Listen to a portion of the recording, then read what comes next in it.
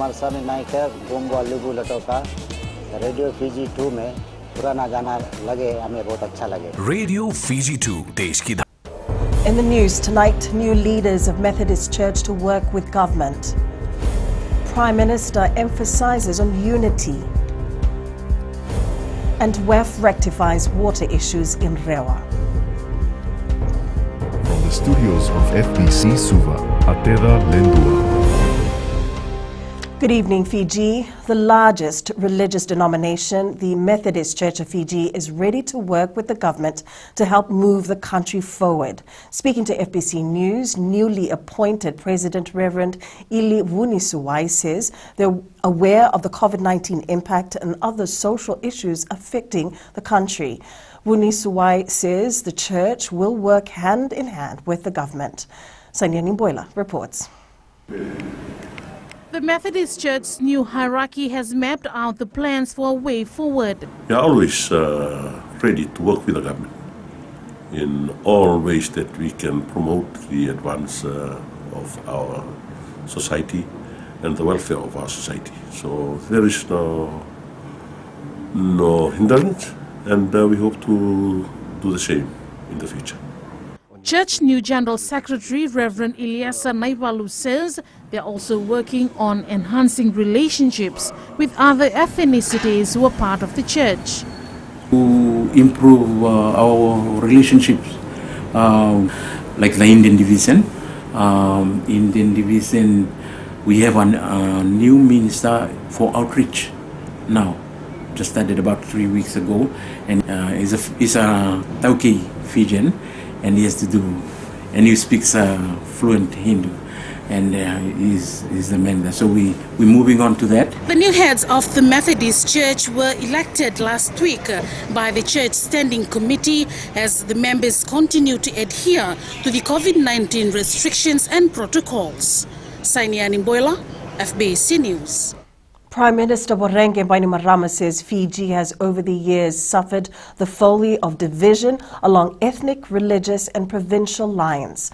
However, he says throughout history we've seen clearly and quite painfully at times the absolute imperative of unity among all Fijians. Speaking at the launch of the commemorative stamps for the Fiji Shivashram Sangh in Suva yesterday evening, the Prime Minister highlighted that experience has shown the immeasurable value of the common and equal citizenship all Fijians share today. He says it has taught Fijians that we must move forward as one nation, one people, leaving no one behind. While marking the 125th birthday of founder Swami Pranavananda Maharaj and 20 years of service by the Fiji Shivashram Sangh, the Prime Minister acknowledged the work of the Shivashram. You have supported Fijians not based on who they are, but rather on the difficulty of the circumstances they face. Because regardless of our faith and regardless of the way we worship, Fijians know what is right, we know what is wrong, and we know we must do what we can to aid those who need our help. The Fiji Muslim League is calling on former politician Ben Padarath to refute any comments on his post on social media against the Muslim community. League President Hafiz Khan says if Padarath's initial post of the head boy of the Lautoka Muslim College being allowed to grow a beard is not racially or religiously slanted, Padarath should be discrediting any comments on his post that are against the Muslim community. This after Padarath denied that his initial Facebook post about the head boy had any racial or religious bigotry. Lena Rees has more. The Muslim League is taking legal action against Ben Padarath to ensure students are not vilified as such on social media. Yes, we run schools for the benefit of children, and nobody, Ben Padarath or whoever, has the right to play with their emotions and particularly to disrupt their lifestyle. And to demean them, because that's what he has been doing. Khan is adamant that Padarath is not making any effort to discredit those who have started to speak against the Muslim community because of his post. He says, this is Miss Strongly, I have no religious or racial, she's twisted it. Okay, then when all these racially slanted comments come to your post, why don't you say to them, don't do that, this is not what I meant. Why can't he do that? Padarath maintains that his post to seek clarification was taken out of context. No, I asked for clarification from the minister. That was the gist of my post. It had nothing to do with religion or racism as the minister's outburst against me. I will defend myself and I will stand by the contents of my original post. Attempts to get further comments from the Education Minister has been futile. However, earlier Minister Rosie Akbar had said Padarath's outburst is bigoted, insensitive and an affront to the right of freedom of religion. She adds the ministry's policy allows schools to cater for students' religious and cultural practices. Lena Rees, FBC News. The Water Authority of Fiji needs more time to address water woes in the Delta or Rewa Delta. While visiting affected areas in Rewa, Infrastructure Minister Tony Sumate informed the villagers that the issues had been identified and the WEF team is working around the clock to address it. Sanyani Mboila reports. Leakages have been identified in water pipes from Dimbulu settlement to Lokia, resulting in intermittent supply in the Rewa Delta.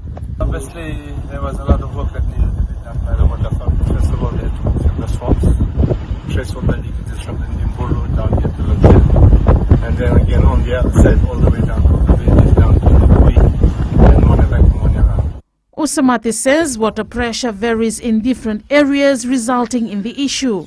This side is about 30 meters, but on the other side is 5. So obviously there's still a lot of work that needs to be done. The Water Authority should have to bring in the biggest areas around the valves and do some flushing of the water, but it will take some considerable time.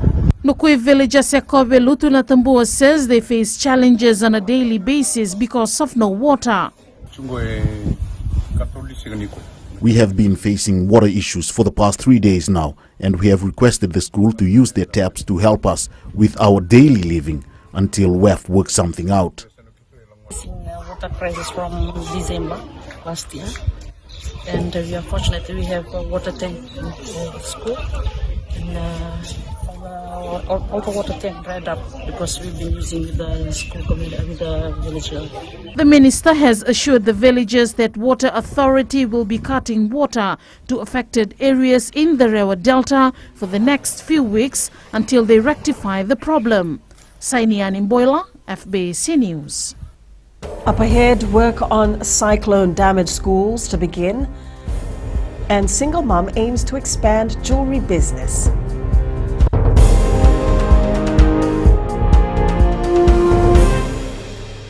मैं तो दिल्ली में रहता हूँ और radio Fiji रोज सुनता हूँ.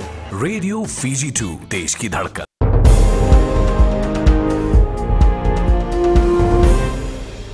Four schools that sustained the most damage from Category 5 severe tropical cyclone Yasa will soon be getting new temporary classrooms. Eleanor Rangivi reports the announcement was made by Minister for Education Rosie Akbar in Lambasa yesterday as the ministry looks to resume its rehabilitation program for schools damaged by the cyclone. 6 weeks into the new school year, the Ministry of Education will start rebuilding classrooms in the 4 schools badly affected by tropical cyclone Yasa. We're going to start the groundbreaking ceremony next week Friday to start rebuilding Lekutu's 1x7 classroom that was damaged. We're also going to start in the next week or so Yandua Primary, another 1x3 classroom they'll be built. Apart from that, Bua District will also start in next week after Lekutu with the rehab, and with that we've included Dama Primary as well. Classrooms in the 4 schools were completely destroyed and students have been learning in tents since school started in January. New buildings will be done for all these schools as we go along, as and when we receive advice from our engineers and consultants that the structure that is still standing is not strong. Students of these schools can expect to be back learning in their classrooms by the start of the 2nd school term. So hopefully in the next 6 weeks, that's the target we've given to our contractors, that within the next 6 to 10 weeks, all buildings must be completed. The Ministry of Education along with the Republic of Fiji military forces are working together in the rehabilitation of schools in the Northern Division. Eleanor Turangaibiu, FBC News. The Agriculture Ministry held its first ever Floriculture Open Day at 4 venues yesterday. Minister Dr. Mahendra Reddy says this huge step is taken by the ministry to help florists show their products. The ministry paid for the stalls to ease the burden on the participating female florists. Reddy says the Floriculture Open Day will be a monthly event which will be held on the last Saturday of every month. We want to motivate them, we want to encourage them that we will also try to provide a space where they can potentially a market for their particular produce and products. So we're very happy that we see reasonably good participation from the sellers side. This week, Israel saw an unusual winter storm that covered the entire Golan Heights with a blanket of snow.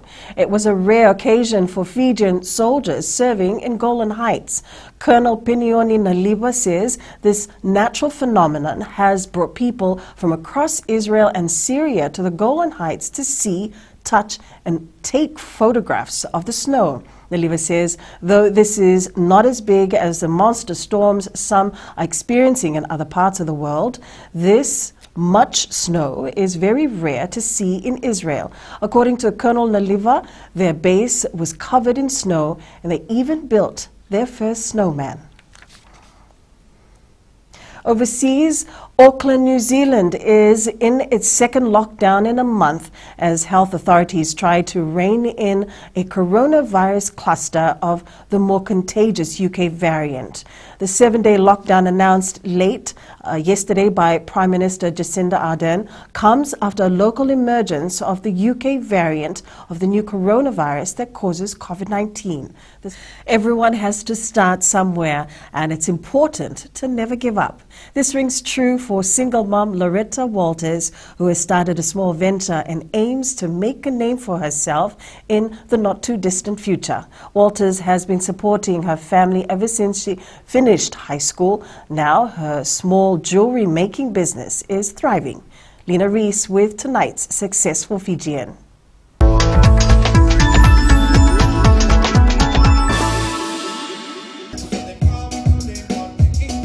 Loretta Walters says she and her 2 siblings had to take up responsibilities early after the passing of their father.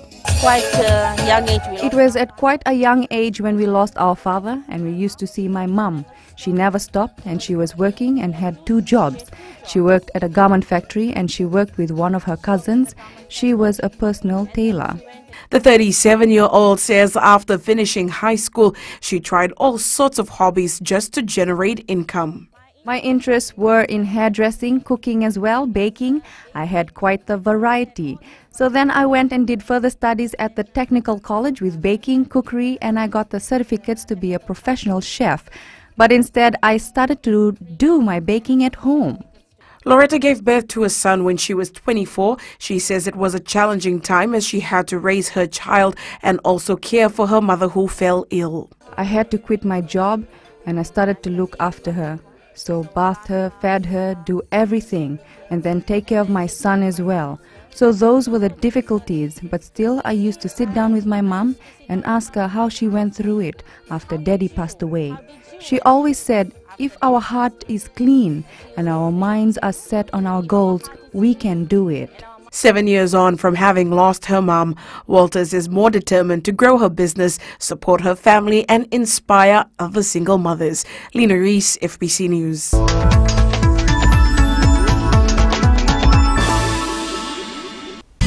Up ahead in sports, young girl pursues boxing dream. And semi-finals next for Cricket Fiji. This and more after the break.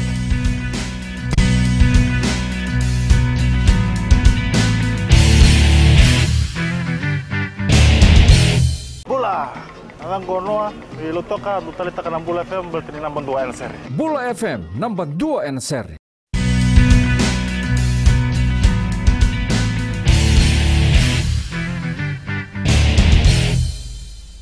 A 12-year-old girl from Singatoka missed her school badging ceremony to pursue her boxing dream. Merwalesi Vulabo Kolitapa featured in her first bout last night at the TJ's Golden Glove Boxing Championship. Her family was quite emotional after seeing their little girl starting her sporting career. Aquila Rama has the details. Any ordinary 12-year-old girl would be interested in something else, but not this little fighter. My younger siblings are also learning the sport, and we are interested in boxing for our own safety. I'm thankful to my parents for coaching me, and it has become a reality tonight with my first fight. Seeing her daughter in action was a bit too much for Mom Vilisi, who is also her coach. She's supposed to be badged on Friday.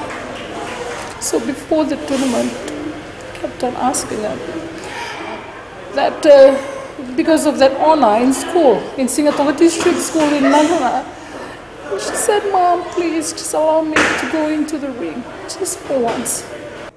Her elder brother, who was in her corner, shared his experience. I was happy when I saw her in the ring tonight.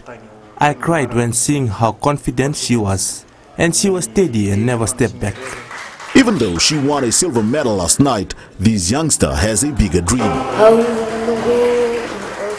My aim is one day win a world title. Her aim in life is to become a world champion. So we as parents already been in that pathway. We're just trying to nurture our daughter. Whatever she can achieve in life, we're just right there 100% behind them. Both her mom and dad are former boxers. Remember the name Merwalesi Kolitapa, because who knows, you may see her on the world stage in a few years. Aquila Dama, FBC Sports. Last night's program at the Stanley Brown Gym in Walubei Suva was the last event for Boxing Fiji's 2020 calendar. National Rep Chone Ndavule won the Best and Fairest Boxer of the Year award. Vilisi Kolitapa took out the Best Coach award for her efforts at the Butterfly Boxing Club in Singatoka. Boxing Fiji is now working towards the 2021 season, which starts next month. It went very well. This is the biggest turnout ever for boxing in our history, the amount of boxers that qualified. And as you saw that, not only that, but there was many awards that was given out tonight. News of the new COVID lockdown in New Zealand came as 8,000 boxing fans crammed into Spark Arena in Auckland to watch the Joseph Parker and Junior Fa fight. Parker emerged victorious over Fa, but behind the scenes was where the real drama was unfolding. It'd be hard to find anyone who predicted little-known Junior Fa would push Joseph Parker for a full 12 rounds. A unanimous points win for the former world champ, which in his words was a little underwhelming. It just wasn't the performance we wanted tonight. But I mean, a win's a win. We knew that he'd be game. I didn't think he'd be that game. I always know I got his number, but he played a better than me tonight. We definitely did enough to win the fight. So, and a credit to Junior Fa, he was tough. Parker's camp hoped this will lead to bigger fights in the UK, or even bringing an opponent here to cash in on live crowds, if we have crowds at all. Auckland will be going back to lockdown level 3 at 6 a.m. tomorrow morning. With 2 fights to go, organisers tuned in nervously as the Prime Minister broke the news.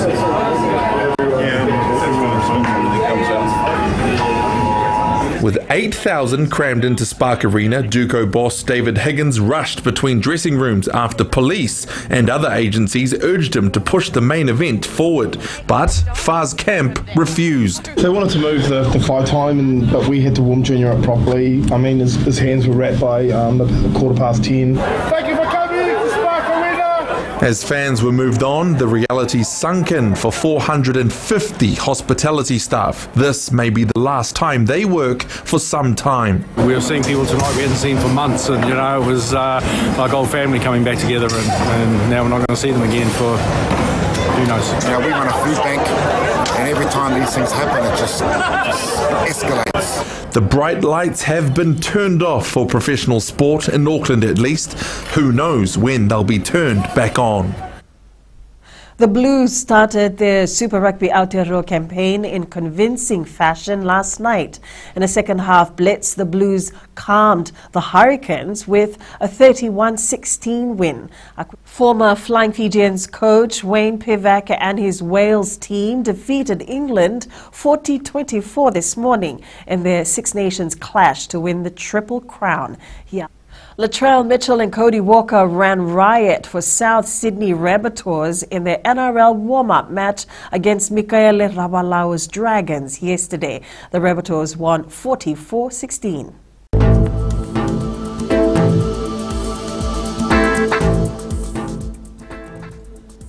Rain and thunderstorms was experienced over the Fiji group. A low-pressure system lies to the northwest of Fiji. An associated cloud and rain continues to affect the group. In the west, mostly cloudy and humid conditions prevailed. From Pacific Harbour to Suva, occasional rain and a thunderstorm late this morning, followed by heavy showers this afternoon. And in the north, cloudy with showers, some heavy. There were reports of flooding of low-lying areas. At sea, southeast to northeast winds, 15 to 20 knots, moderate to rough seas. Turning to the tides, the next low tide is at 1:46 tomorrow morning, followed by high tide at 8:01 a.m. Sunrise is at 6:05. For tomorrow, periods of rain, heavy at times, and few thunderstorms. Isolated heavy falls may lead to flash flooding of low-lying areas. Outlook for Tuesday, rain and thunderstorms over most places, strong winds over land areas of northern Benua-Levu, Yasao Group, and Lau and Lomaiviti groups expected to ease. Recapping our main stories, new leaders of Methodist Church to work with government. Prime Minister emphasizes unity. And WAF rectifies water issues in Rewa. For these stories and others, you can tune in daily to our sister radio station, Gold FM. To our poll question, this week we're asking, do you believe the roadworks being undertaken is up to par? Visit our FBC website to answer.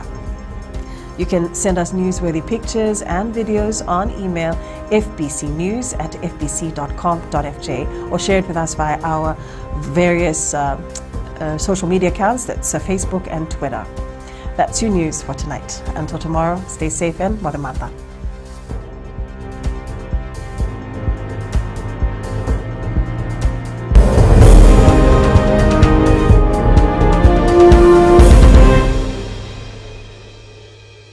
Hi, I'm Ini from Raki Raki. I love Gold FM, only the classic hits. Gold FM, only the classic hits.